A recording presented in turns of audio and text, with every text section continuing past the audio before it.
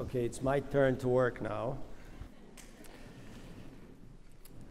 Let me start by saying that I am deeply humbled and moved to have been chosen the 2019 Templeton Prize Laureate.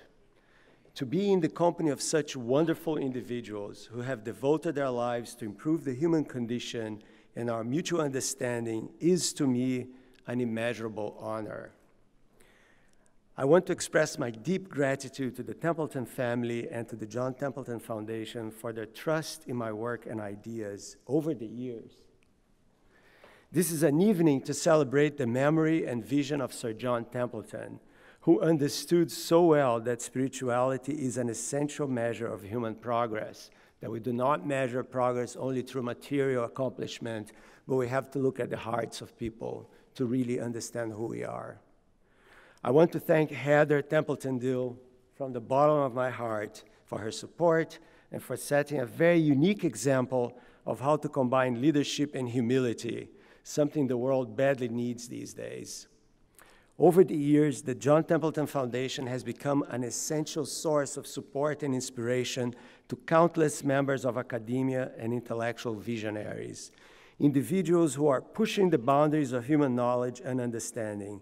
And for that, and I know I'm speaking for many of my colleagues, we are very, very grateful. I thank Joanna Almond, Lynn Coletta, Don Lair, and Ben Carlson, and the whole Templeton Prize team because they really are absolutely spectacularly efficient people. And this night would have been impossible without their work. I thank Adam Frank, my dear friend and colleague, for having nominated me, and all my Dartmouth colleagues, some of them who made all the way down from Hanover to here, current and past graduate students who are also here, and who made the trip for this evening. And it's still finals time, so kudos to you. Marilyn, thank you so much for your kind words. I was so honored and thrilled that you made it and that you accepted to come to this evening. Phil, thank you for your wonderful words. I'm very proud to be part of the Dartmouth family for almost 30 years now. I'm getting old. But it's been a wonderful experience all along, and I couldn't be happier to be working there.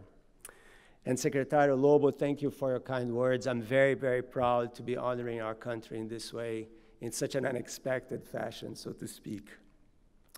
Finally, I want to thank my family members and dear friends who have traveled from as far as Rio and Paris, and Chicago and Los Angeles and Cape Cod to be here tonight, and all of you that could not have made it in person but are here in spirit.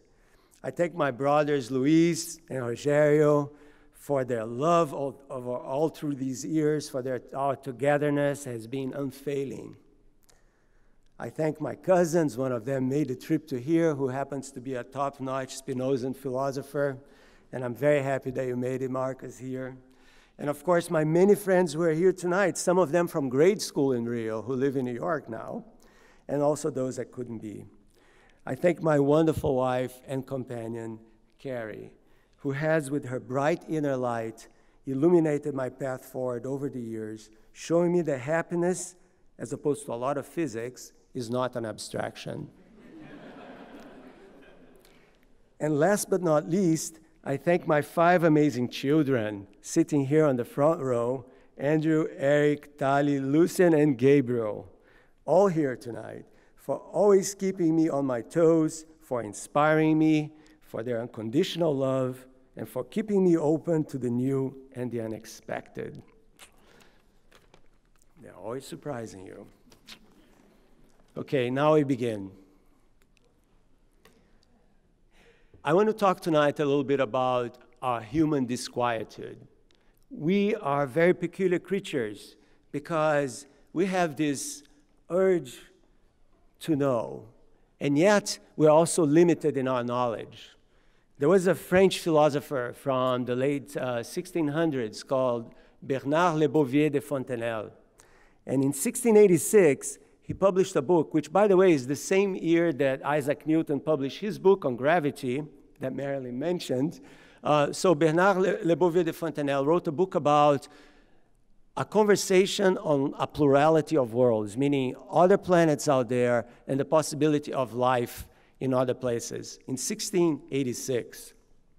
Now, this book was very interesting because it had two characters only. It was a conversation between a philosopher and a marquise, so a noble woman who was a very, very rare, if not non-existent thing to put a woman as a protagonist in a book at that time. And furthermore, she was smarter than the philosopher was, who was the author of the book, and she would always ask him very difficult questions.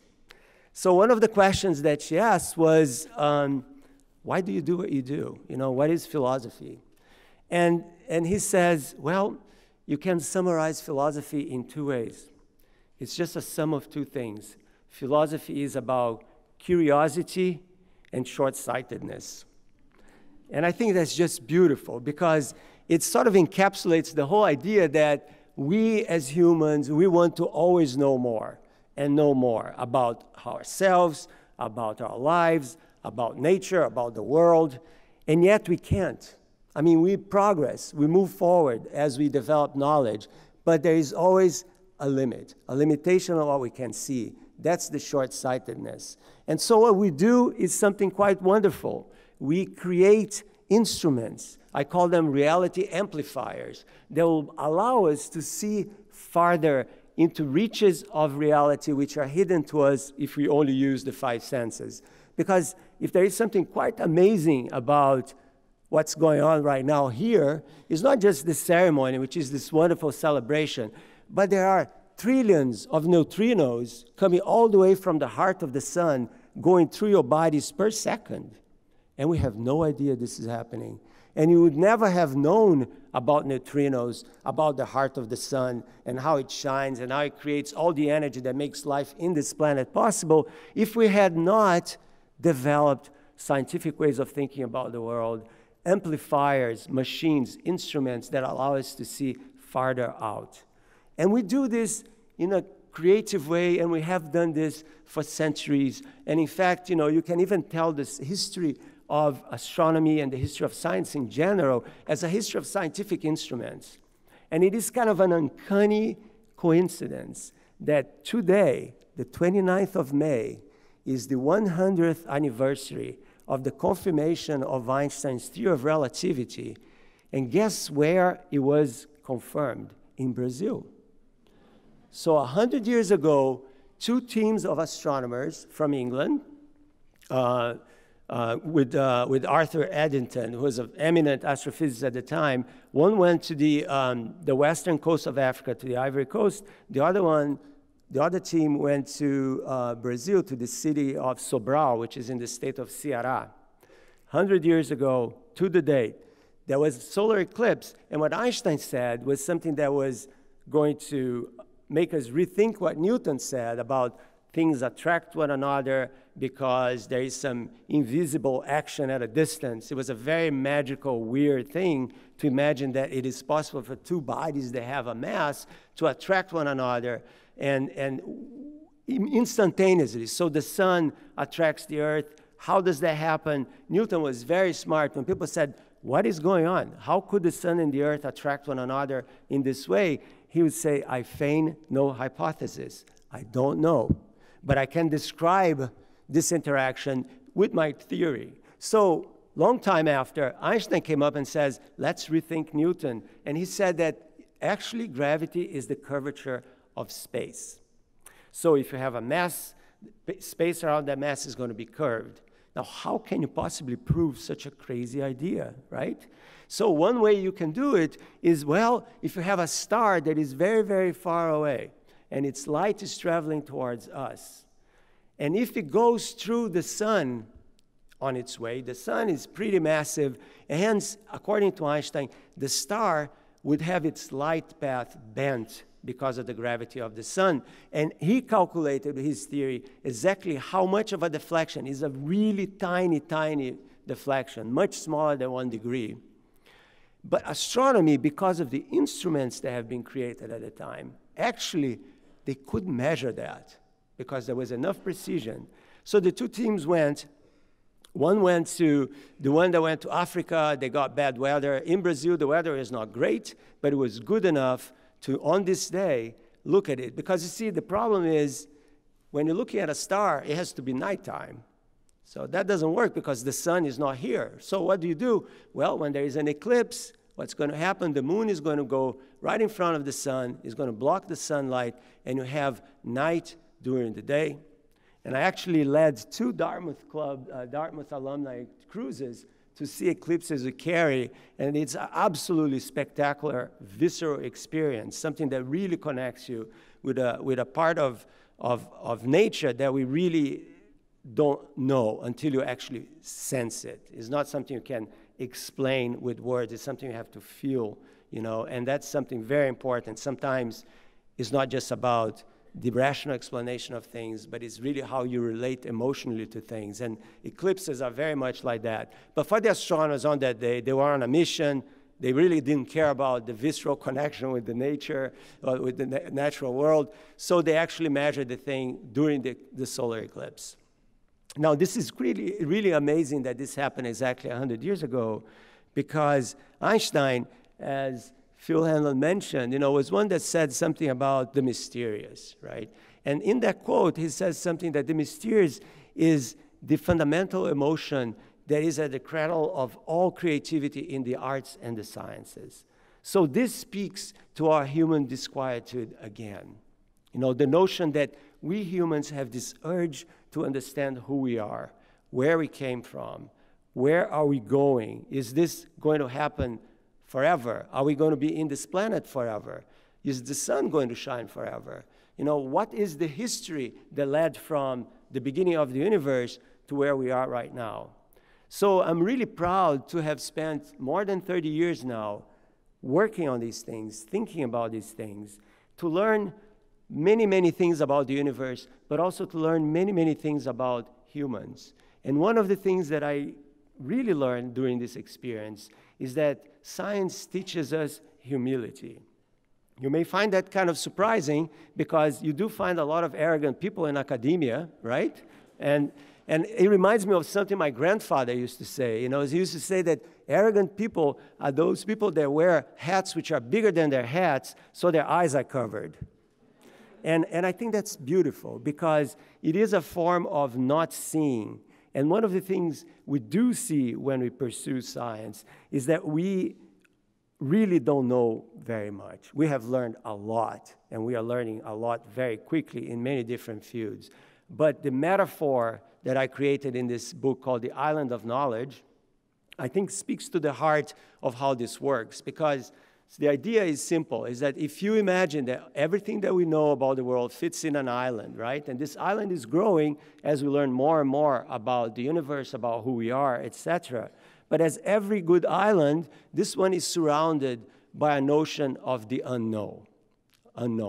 So the paradox of knowledge is that as you learn more, the boundaries between what you know and what you don't know, they're always growing. Which means that as you learn more, you're able to ask questions that you couldn't have even conceived of before. Just think of, like now we are talking about the digital era and information and data mining. 50 years ago, this didn't exist. Why did this happen? Because we developed knowledge to do that allow us to expand the boundaries of more knowledge. And that is, to me, an endless pursuit. And those people that believe that there is an end to science, there is an end to the way we can think about the world, and we are going to go there and conquer, like if it were some kind of war, that there is a winner in the end, and it's us and reason, I think are deeply mistaken. Because one of the things that we learn in the process is that we don't know enough, and we'll never know enough. And that is actually wonderful, because it is the not knowing that allows us to want to know more. It is wanting to know that makes us matter as people. So in the search, in this quest for knowledge, we find meaning. We understand better why we're here. And why we're here to understand better who we are in this process called the pursuit of knowledge. And another thing that I have learned in these years, and this is really coming from modern science, really last 15 years, where we have been able to look at planets indirectly going around other stars, not just our sun, but other stars far, far away. And the more we learn about the universe, the more we learn about these other worlds, the more we realize what a special planet the Earth is, okay? It's not just because it has water and it's in what we call, the habitable zone where water can be liquid. Other planets will do that too. There can be other planets out there. If you think of our galaxy alone, there are about 1 trillion or more worlds. And so clearly, just statistically, some of them may look like the Earth, but Earth is special. Earth is special because it has all these special properties that allow for life to appear here about 3.5 billion years ago and to evolve in fits and starts in complicated ways, in ways that could not have been predicted, in ways that if they had been changed, the course of life in this planet would have been different and we wouldn't be here. So there is a contingency to the human condition, which has to do with the way our planet evolved over 3 billion years. And that, is something quite beautiful because it responds, it answers this thing about what we call the Copernican angst. The notion, I think Heather mentioned before, that the more we know about the universe, this is what people think scientists are saying, the more we know about the universe, the less important we become. Right? We were at the center of everything, then we were pushed aside, and then we're just in a planet, and then the sun is not the center, and then we have a galaxy, but then there are hundreds of billions of other galaxies. There's one indignation after another. We keep pushing out, and what is the point of all this? And so we're discovering all these things to realize we don't matter. Well, that is exactly wrong. Because it's exactly when we look at the other worlds, when we look at how rare our planet is, how rare life is, because you go to Mars and you go to Venus and you go to Jupiter, you're not going to find anything. You certainly, if Mars had life, it didn't build radio telescopes or compose Mahler's Fifth Symphony, right? I mean, for sure. So there is something very special about this planet, and there is something very special about us, humans, in this planet, because we are the creatures that are able to understand or try to understand our origins. We are self-aware molecular machines capable of wonder and of awe. And that, to me, is something that should be celebrated every day. And more than that, given the times that we're living on right now, where the Earth is being stressed by overpopulation and pollution and tornadoes in New York, this is really crazy, tornadoes in New York. This is a moment for us to reflect on who we are, not as a tribe here against a tribe there, but as a species, a one species unified in a planet, and we need to be together now more than ever and to celebrate and respect life and respect one another. And respect is not enough.